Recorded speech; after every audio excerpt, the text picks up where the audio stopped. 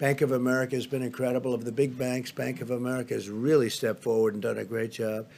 And then you have the community banks, your smaller banks, and we're already at $3.5 billion going out to incredible people. But that's way ahead of schedule. The SBA and the Treasury are working around the clock, and our banking partners are really incredible. And they're ensuring that the money gets to small businesses as quickly as possible, and then the small business, in turn, take care of employees that they would have had to let go, and now they'll keep them. And that's good. And then they're going to open for business, and they're going to have their employees, and we'll try and get back to where we were. Eventually, we're going to supersede where we were. The energy industry has been especially hard hit in the crisis. This afternoon, I met with Greg Garland of Phillips 66, Dave Hager of Devon Energy, Harold Hamm of Continental Resources, Jeff Hildebrand of Hillcorp Energy, Vicki Hollab of Occidental Petroleum, Mike Summers of the American Petroleum Institute, Kelsey Warren of Energy Transfer Partners, Mike Worth of Chevron, and Darren Woods of ExxonMobil.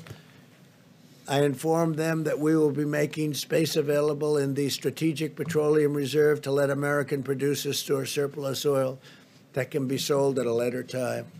There's a tremendous abundance of oil, primarily because of the virus. The virus has just stopped demand of everything, including oil. So we're working with our great energy companies. These are great companies. They employ tens of thousands, hundreds of thousands of people.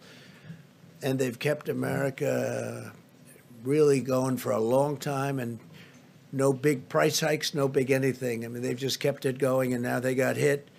But with all the jobs and all of the good that they do, we're going to make sure that they stay in good shape. America is engaged in a historic battle to safeguard the lives of our citizens, our future society. Our greatest weapon is the discipline and determination of every citizen to stay at home and stay healthy for a long time. And we want them to stay healthy for a long time. So stay at home. This is ending. This will end. You'll see some bad things, and then you're going to see some really good things. And it's not going to be too long.